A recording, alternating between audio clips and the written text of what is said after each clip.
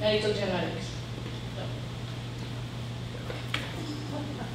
That was a long intro. I think our time is up.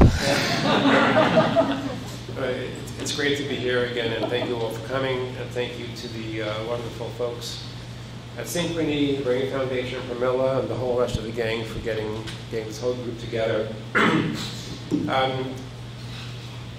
Dr. Walker and I are going to be giving a research update of a study that we began 2 years ago. The study is essentially to look at children with established autism who came to me because they had GI symptoms and they were looking for an etiology and a treatment to alleviate their GI symptoms. Standard of care was applied, meaning that nothing different was done with these to these children in the workup that wouldn't be done to any child that didn't have autism. So a non-invasive workup, blood, stool, urine, abdominal X-ray, etc. And ultimately they pretty much all end up needing a diagnostic endoscopy and a colonoscopy, and usually a capsule endoscopy as well. And what's found with these children, the majority of them that come in with a specific group of symptoms, is a intestinal inflammation. It's an inflammatory bowel disease. It's not Crohn's disease, not ulcerative colitis. They were treated as we normally treat Crohn's disease. And the question is, A, when you do that, do their GI symptoms improve? And B, is there an improvement in cognition and behavior? And does that cognition and behavior improvement, if it occurs, does it correlate with the improvement in GI symptoms? So that's the background of the study, and I don't want to get last year and 2 years ago when we presented this, I went more into details of the disease, but in the interest of time, I'm going to go rather quickly through the actual disease part so we can get to the data part, so we can show you what we've accumulated over the last 2 years as far as our findings.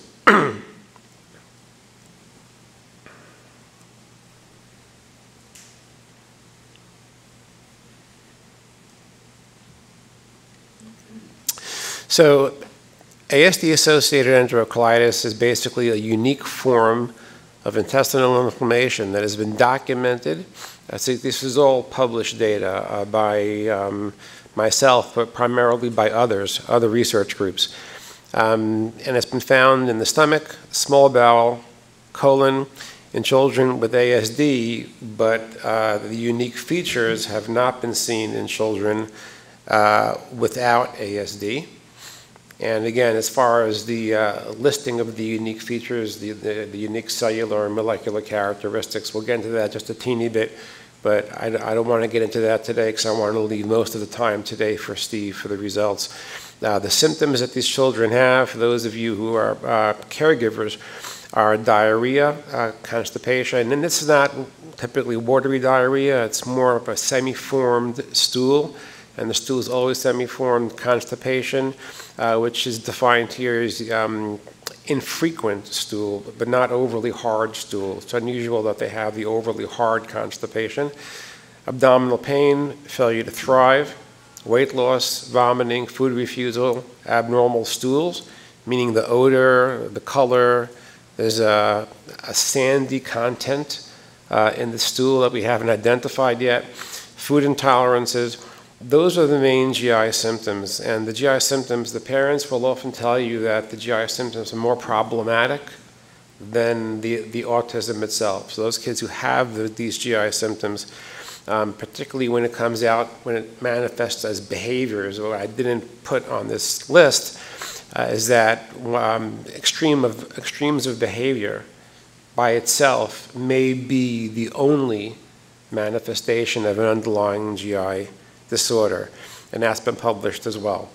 And so when it comes to aggression and self-injury, when I hear that a child is having unexplained aggression and self-injury,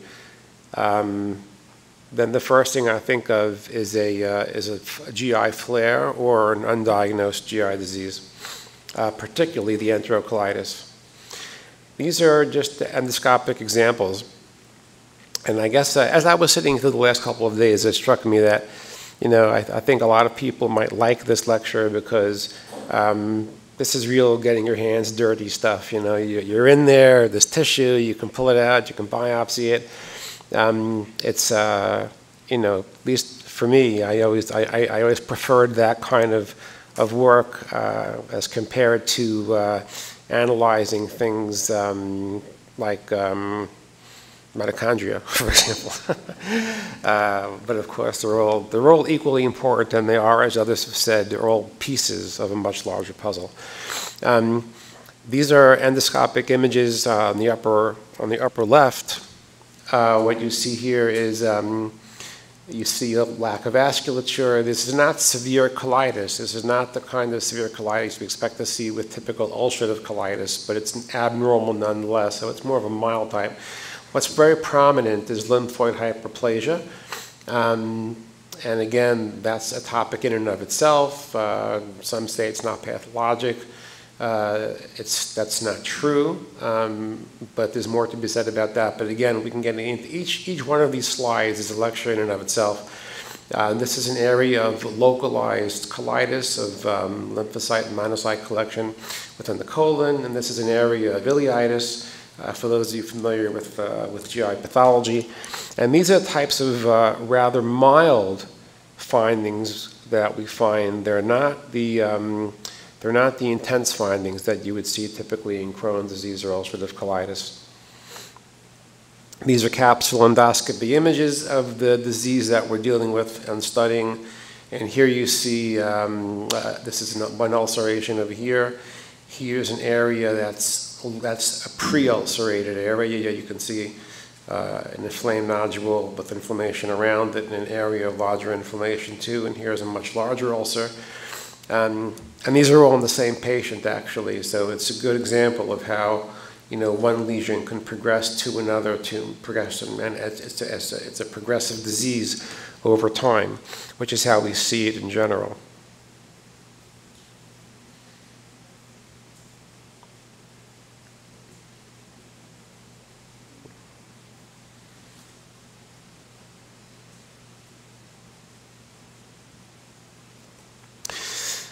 There's strong clinical, cellular, and molecular evidence that this enterocolitis that's ASD-associated is fundamentally distinct from Crohn's disease.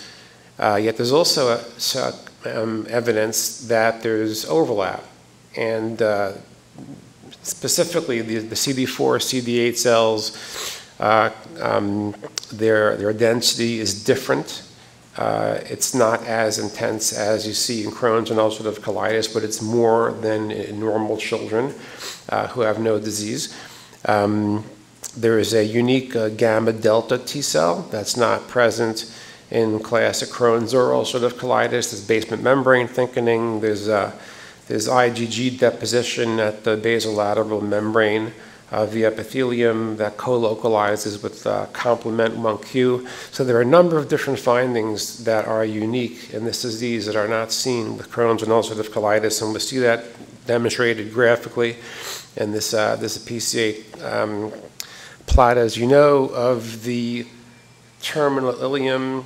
And over here you see green are the normal healthy controls, meaning kids who didn't have autism, had a bellyache or whatever, somebody scoped them, and this is where they plotted out.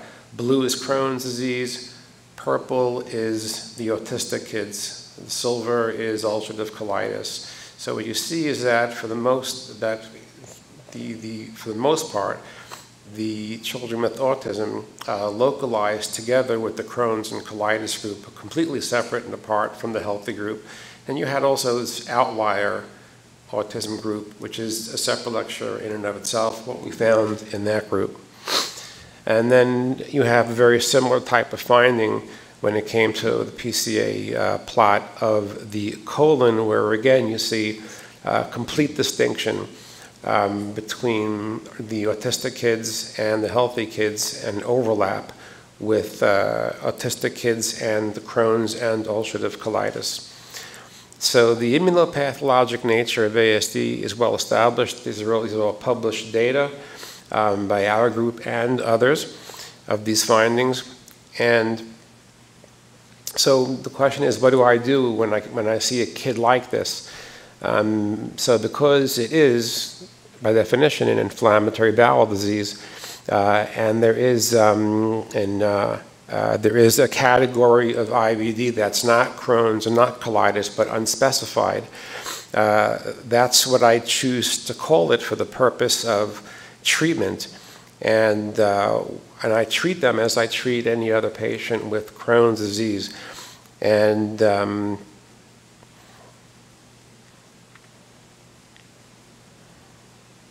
sorry, so the second item, so the way I would treat them is, again, with a combination of corticosteroids, immunomodulators, biologic agents, immune suppressants, anti-inflammatory agents, and dietary therapy. Our experience in general is that the GI symptoms improve over the years. We noticed that the GI symptoms improved or more often than not resolved. And that, surprisingly, that the basic core ASD deficits that they had improved significantly as well. And that, of course, that's astounding, because what that means is that if you have a child with autism and inflammatory bowel disease and you can treat that IBD, then that means that if the autism symptoms improve statistically as well, then you can make the statement that treating IBD is one way that you can treat autism. And that's what we are all waiting to hear. The current treatment study, I'm going to leave this to Steve, to Dr. Walker, to get into. I just want to add one comment before Steve starts, is that as far as the GI questionnaires that were used to determine if there was improvement, we had to construct our own questionnaires, because it is my strong belief that the all existing questionnaires do not apply to this patient population who does not talk to you. So all of the subjective information that you want to get from a patient as far as their symptoms, and what their symptoms are, if they're getting better, if they're getting worse, you don't know. You just don't know. In fact, the symptom manifestation, the impairment is so extreme, as mentioned this before to somebody, that I've had a number of patients who, when I first met them, told me that they had a history of a ruptured appendix, and I said, tell me how that presented, how did they find out? And in none of the cases did the child ever put their hand on their abdomen to demonstrate pain. It was only a mother who was concerned in each case and insisted that the child not leave the ER without getting a sonogram or a CAT scan, because she felt something was wrong in the stomach. That with a low-grade fever with the symptoms. So the questionnaire that we made up was one that I created based upon thousands of patients telling me what behaviors their children had, and our trying to determine if those behaviors were actually manifestations of GI symptoms or not. You'll hear more about that now from Dr. Walker.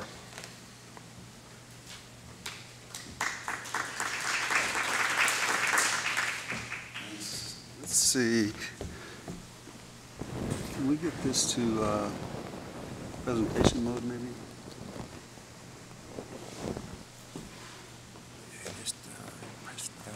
Yeah.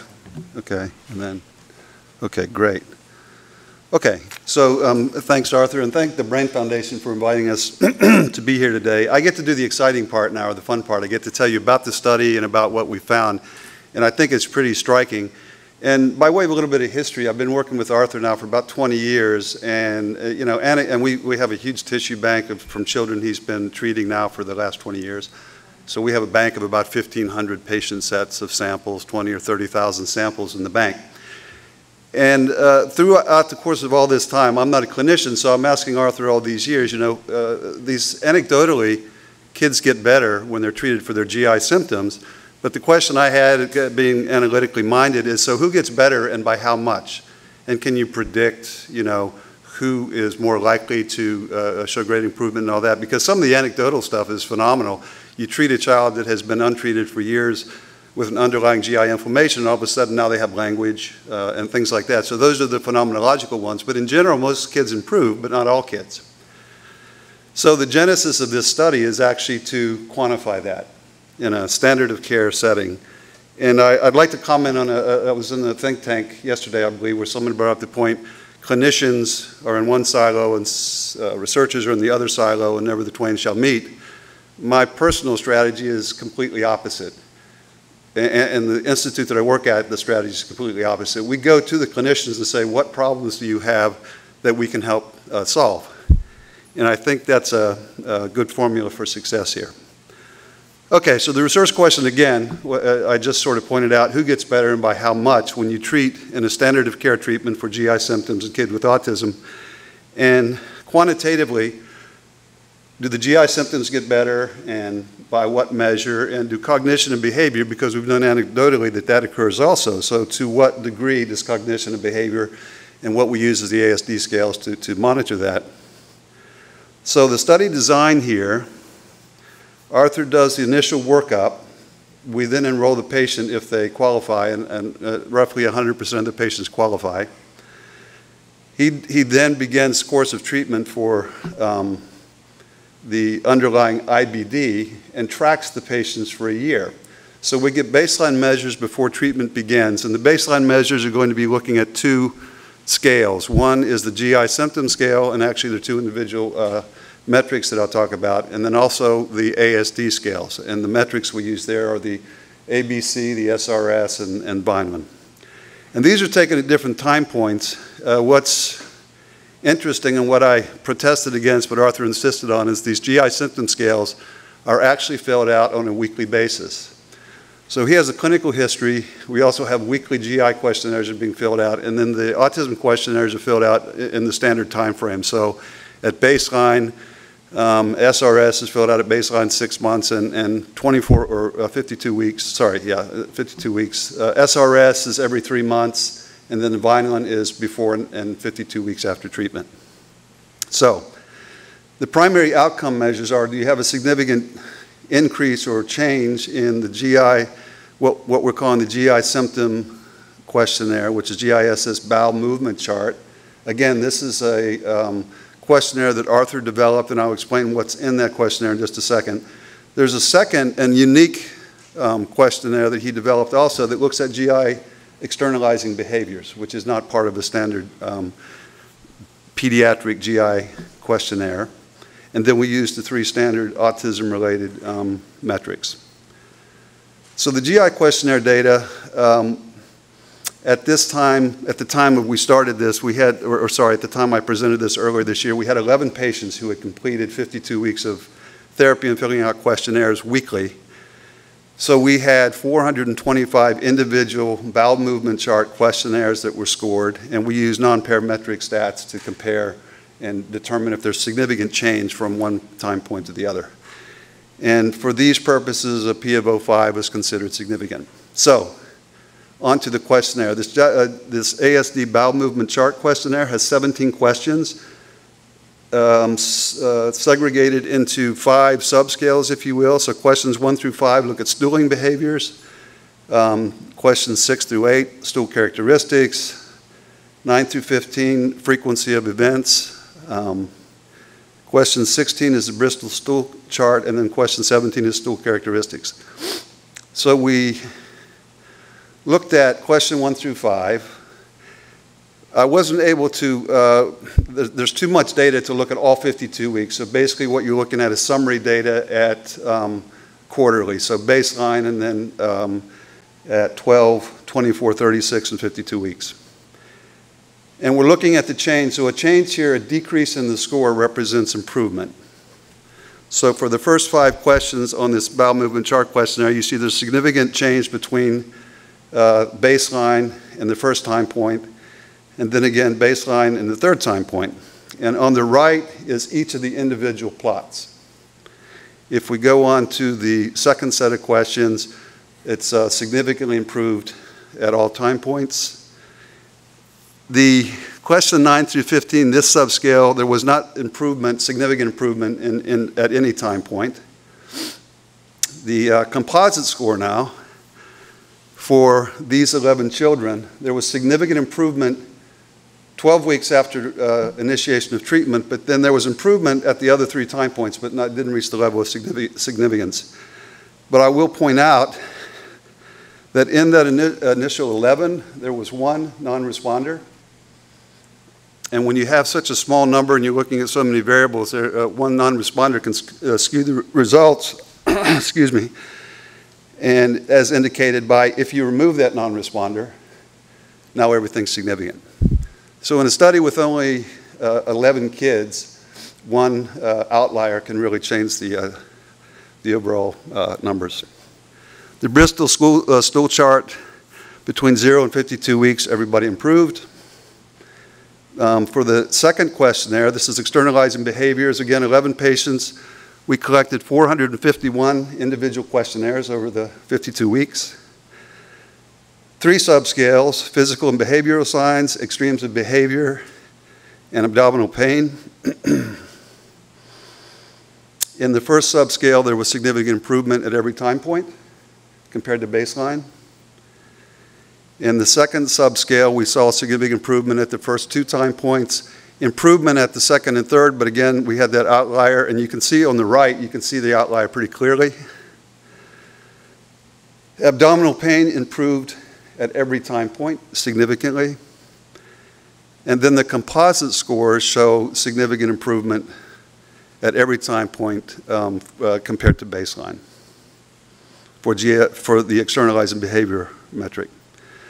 So the autism questionnaires, again, the same 11 participants. We looked at 50 individual ABC questionnaires, 31 SRS questionnaires, and 22 Vineland questionnaires, same statistics. The composite scores for the ABC at baseline and 24 weeks, there was significant improvement, and then baseline at 52 weeks, there was significant improvement. The composite scores for the SRS, not significant from 0 to 52 weeks, significant from 0 to 24 weeks. And again, you see a lot of improvement initially in some of these scales, and then either they don't hold or they don't maintain significance, but a lot of that probably has to do with the small n. And I'll show you in a minute how we know that. The Vineland adaptive behavior, we measured that at the beginning and at 52 weeks. And the Vineland contains a number of subscales. As a composite score, it did not improve. However, interestingly, one of the subscales is maladaptive behavior, internalizing and externalizing. In this case, if you have a decreased score, you have a decrease in the maladaptive behavior. This sort of correlates with the externalizing behavior. So we saw a significant improvement in the internalizing and also externalizing maladaptive behavior subscale of the Vineland. So, taken in summary, I used the GI questionnaires here, removing the outliers. So there's significant improvement at each of the time points. And when we write this up, and we're in the process of doing that now, we'll explain the outlier, and Arthur has the clinical picture of that particular patient. It was truly a non-responding, significantly impacted child. So it's not irrational to remove that from consideration here as an outlier. But in general, there's improvement across all time points in all children. For the ABC and SRS, you see improvement in the ABC from 0 to 52 weeks in everybody as a group. The SRS does not improve significantly, and again, that may have to do with that outlier I think is still included in there. The VABs did not change from 0 to 52 weeks, but the externalizing behaviors decreased in the cohort for both of the subscales. So since we reported that, we now have added an additional 7 patients, so now we have a total of 18 patients that have finished. And what I'm going to show you now is just summary data from 0 and 52 weeks for each of the same things we just looked at. For the GI, so this is the original data, group 1, and you remember there's not significant difference. We have that one outlier, excuse me, one outlier, and again, you can see that in the right plot. Group 2 now is the new 7 patients. highly significant difference, 0.05 for those 7, so they improve significantly from 0 to 52 weeks. If you do the composite score now with all 18 patients, including the outlier, significant improvement at 52 weeks. That's for the bowel movement chart questionnaire. If we look at the externalizing behavior questionnaire, there was significance in the original cohort from 0 to 52 weeks. The second set, cohort number 2, the 7 patients, again, significant improvement from 0 to 52 weeks. You combine those, highly significant improvement in the externalizing behavior GI questionnaire between 0 and 52 weeks. So this is P of 001. For the Vineland, not significant in the original cohort, and again, maybe due to an outlier. The second cohort, significant at P of 05. When you combine those two, highly significant change in the Vineland Adaptive Behavior Scale. We have not looked at the SRS and the ABC in the second cohort yet. We kind of put this together right before the meeting, so that will be coming and that will be published. But I'd just like to say so these are this is the summary. The GI questionnaires are the first 2 sets of plots, and then the VABS is the Vineland is the third set. So you have significant improvement in the GI symptoms and signs, and also the autism behaviors as measured by the Vineland at baseline and after 52 weeks of therapy. So, So the take-homes, I think, the preliminary results demonstrate that we have a significant improvement in both the GI in both the GI symptomology and also autism behavior. All of these scales have subscales that we can drill down and look at. We also have the clinical data across 52 weeks. So if we look at those spider plots that were on the right and we say this person got better, and then between week 12 and 24 they went the other direction, we might be able to figure out exactly what was going on with that patient at that time point. But you have to understand there's a dozen other variables that are interacting here, because we're not controlling for age, we're not controlling for what they're eating, we're not controlling for other medications, we're not controlling for any events. We're literally looking at, as they go through their GI treatment course, what happens. And again, so the outcomes vary between individual, both in the direction, and sometimes you have a non-responder. But out of the first 17 or 18, there's only 1 non-responder, which is pretty remarkable. And again, at the individual patient level, we can get much more granular. But for right now, the summary, the take-home message is it looks like that this works in most patients and shows significant improvement. So with that, I'll stop. That was shaky.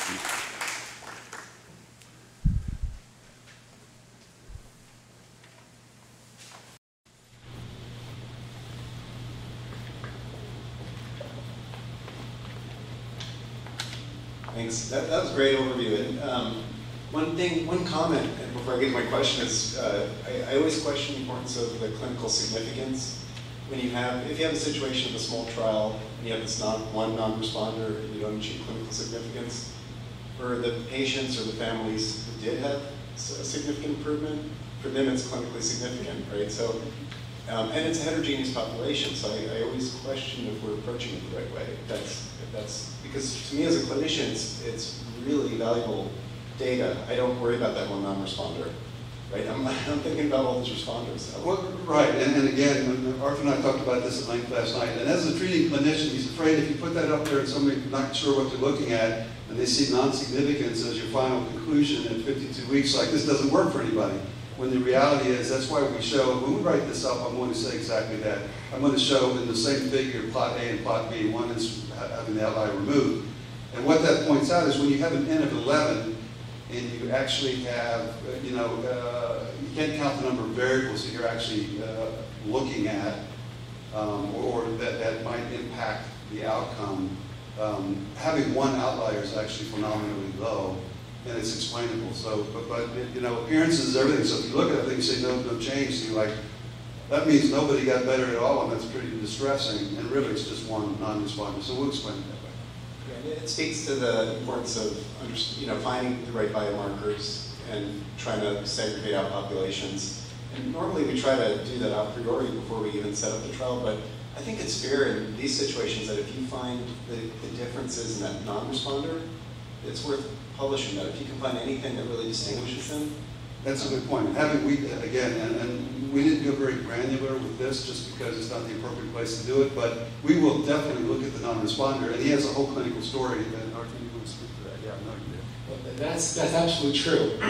And what it really does, it shows you that the importance of powering the study properly.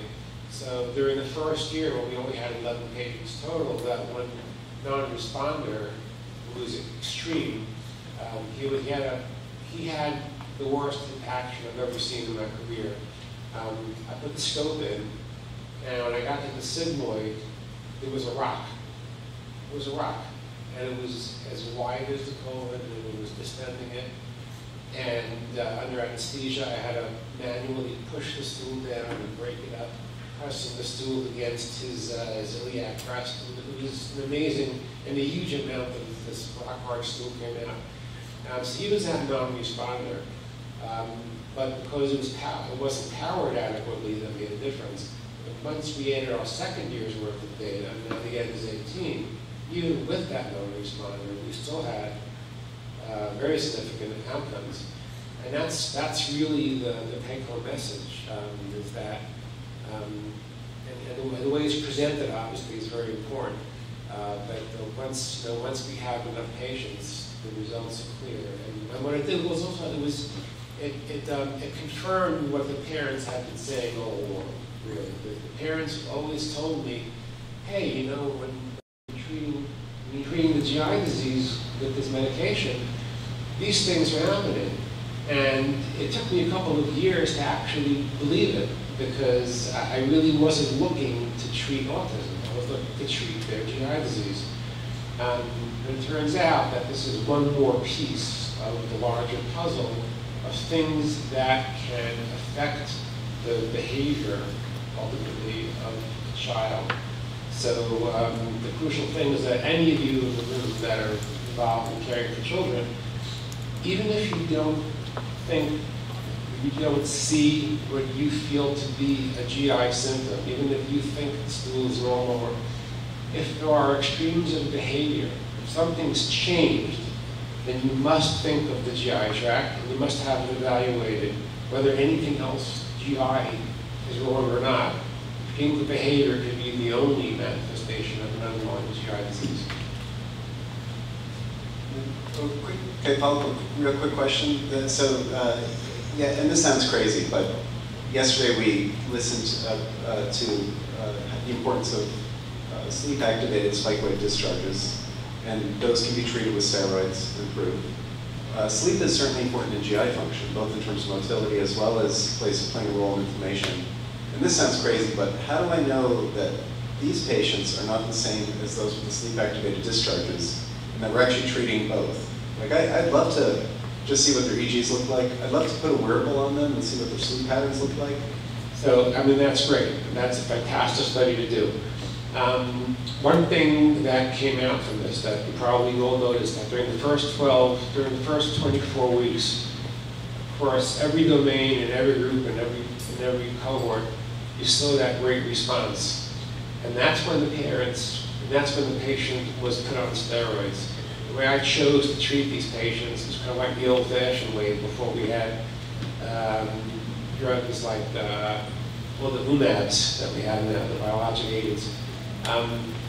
Steroids are phenomenally useful in these patients because of the underlying inflammatory processes that are occurring systemically, body-wide.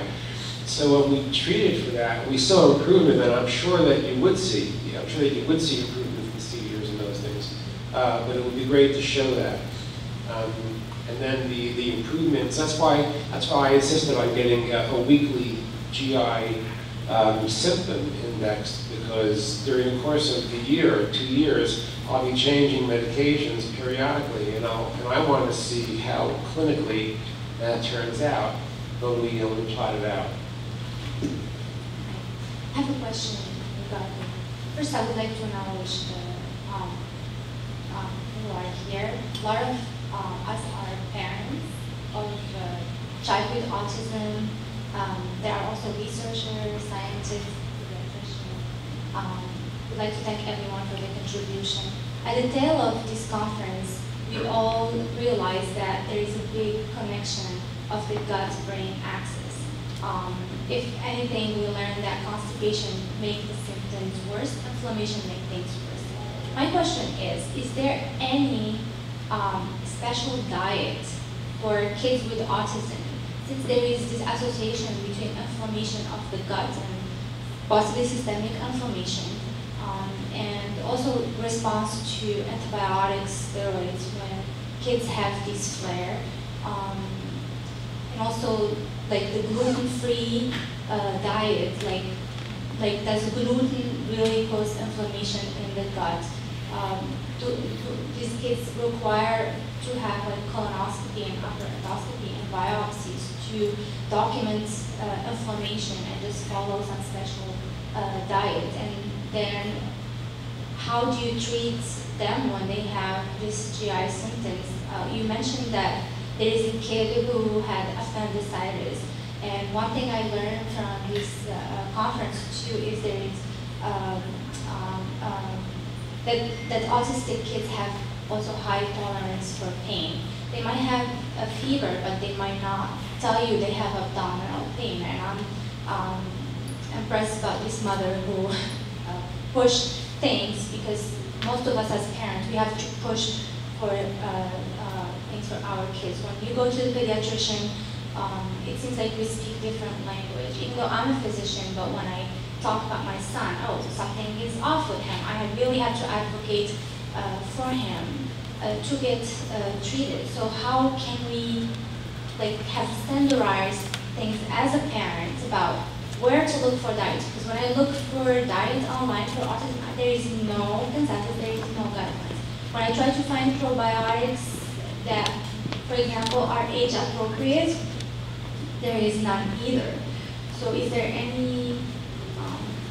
A lot of questions. Sorry. Okay, that's all right. And just a word about the diet. So there, that's been a hot topic of debate over the last 20 years that I've been involved in this. I will say from the published papers that are out there, and there are published papers saying that gluten-free, casein-free does make a difference. Others saying it doesn't make a difference. In my opinion, there's a study called the British Scandinavian BritScan study, and I don't remember there's some title, like about 12 years ago, that I think was a blind personal study, and which showed a difference. But in my own experience, there are many patients who do better when you remove gluten and casein from their diet, than many patients who don't. Okay, and people don't know why.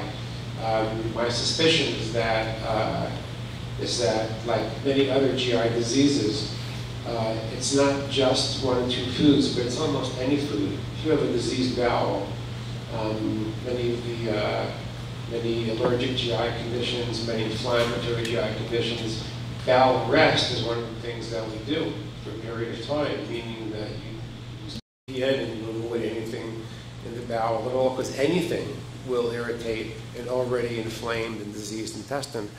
So many of those patients, I have no doubt, can't tolerate any foods, and there is no test. There's no reliable test to predict, what is going to work with what patient, what foods to give them, what foods not to give them. Many clinicians will use a variety of blood tests, and I have not found them to be useful.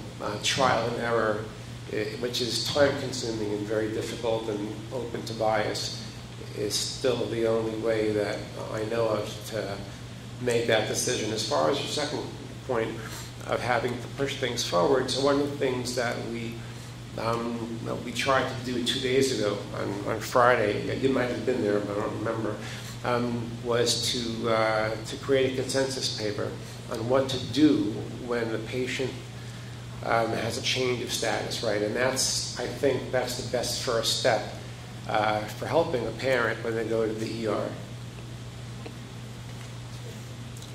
Yes, David. First of all, Good to see you. great to see you. Sorry, hi.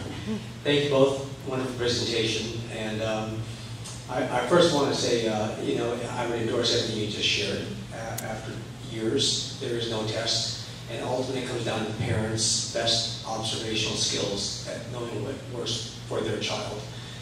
And there's no blood test that is the fail-safe method for sure. But I just want to share anecdotally that this is old news to both of you, that when I treat GI abnormalities in my children, before I send them to you, those who have seizures, as you already know, they abate.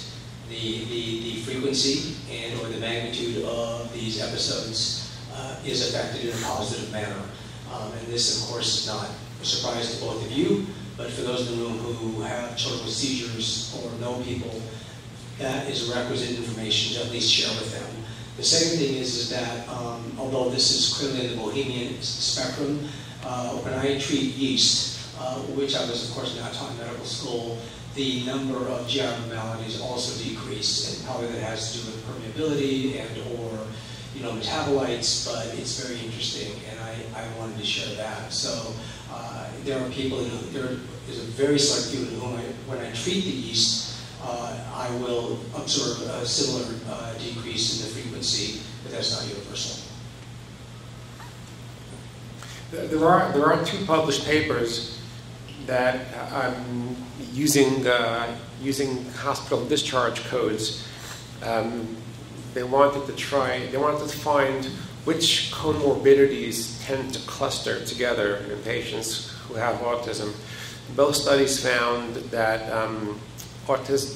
GI disease, GI dysfunction, GI symptoms, and seizures, those two cluster together. Right.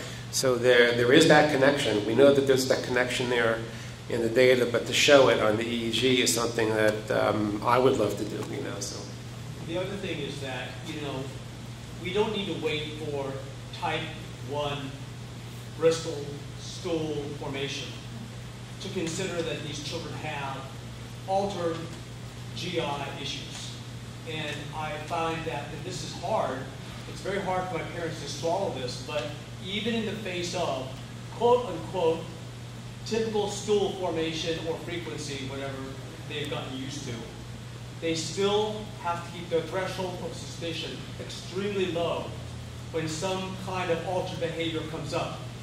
You have to go to GI first, in my opinion. So, and unfortunately, not that they're not listening, but it's very hard to really galvanize that conviction in them because it's so pervasive, this issue that you're describing. In my population, I continue to hammer, this is a requisite priority. You have to see there is no such thing as self-injurious behavior that just pops up because the stars align. Yeah. There is a reason this happens, and it is our ethical duty to be able to address this. So thank you very much. Yeah. Thank you.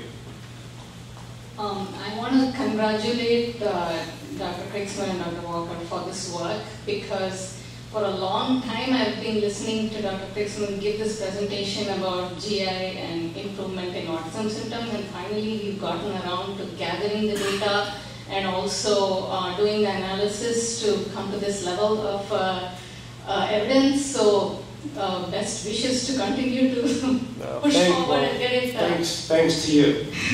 Getting it published. The reason for that this is so important to me is number one is my personal experience. When my son regressed so badly, like literally losing 25 pounds in a very short amount of time and bloody stool when he was 19 years old, and we rushed to Dr. Krigsman, pushed the steroids and everything else that he had, and he was able to come back and give his graduation speech in high school. So that is one evidence that I have that this has to be looked at more seriously.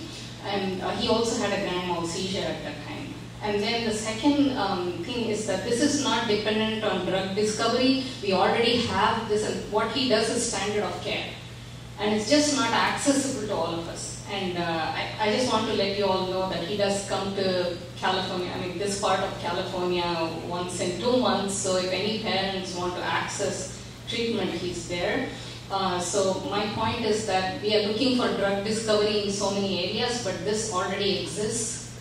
So we have to, like Dr. Trevor said, we have to look at it with a more suspicious lens when our kids fall apart and we claim that there is no GI problem. So once again, congratulations for it.